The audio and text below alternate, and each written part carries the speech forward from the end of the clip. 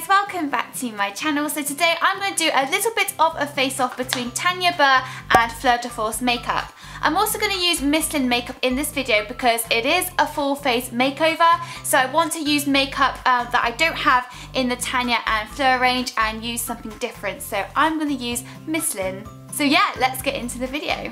Okay, so firstly I'm going to start off with the eyes. Now the palettes themselves do look very similar. So as you can see, the colours are almost identical. Now admittedly, just by looking at the palettes, Fleur's does look a little bit more pigmented than Tanya's, but it's not about the looks, it's about the application. But I'm going to use my Michelin palette just as the base and transitional colours. So I'm going to use Dance Fever as the transitional colour and Sport Fever as the base. Now these two colours are so pretty, just look at them. You've got this kind of purpley and a grey kind of khaki colour. It's just so beautiful. Okay, so let's start with the base. Oh my goodness, just look how pigmented this Michelin eyeshadow is. Wow, incredible.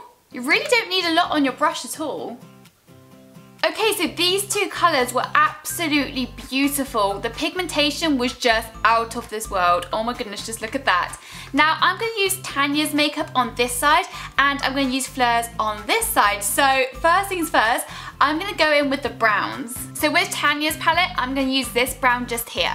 Like I said in my testing Tanya Burr makeup, it's a very natural brown colour. So it's not overly pigmented, but it's so beautiful. I do like this colour a lot. So with the Michelin eyeshadow on the base, the Tanya eyeshadow is going on really well. It's kind of giving like a beautiful shimmery look, which I'm really liking right now. So I'm just going to use Witch's Cat along the lash line. Ooh, this is quite pigmented, this one. Now I'm just going to grab my Michelin palette again and just highlight the corners. Now I really do love the pigmentation in this palette.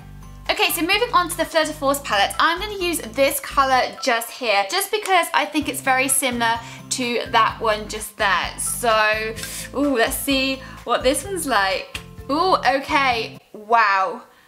Wow, wow, wow, wow. I don't know if you can see already, but that is much more pigmented than the Tanya Burr one. It's a lot darker, but it's going on beautifully.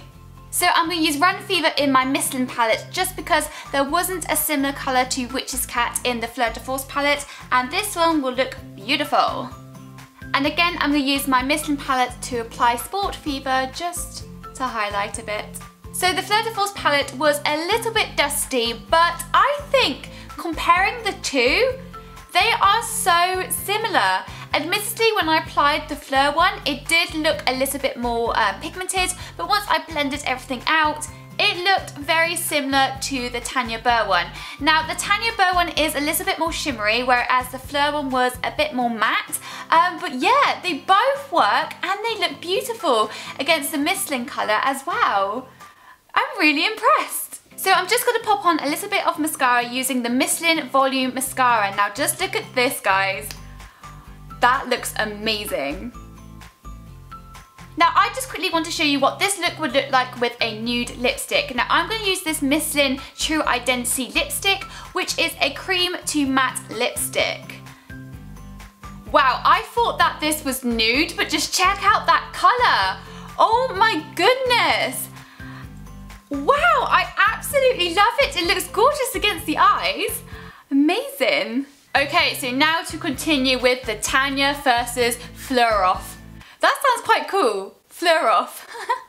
So as you can see, these two colours are very similar. They're not quite the same, but they're similar. So I'm going to first pop on Tanya Burr using only half my lips.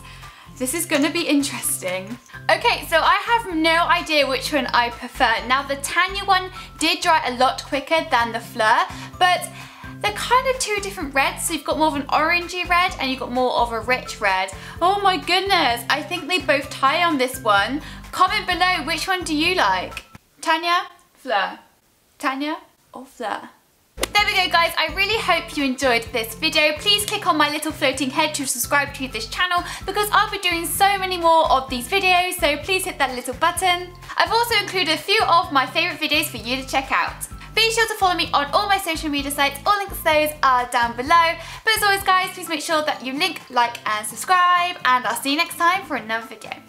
Goodbye!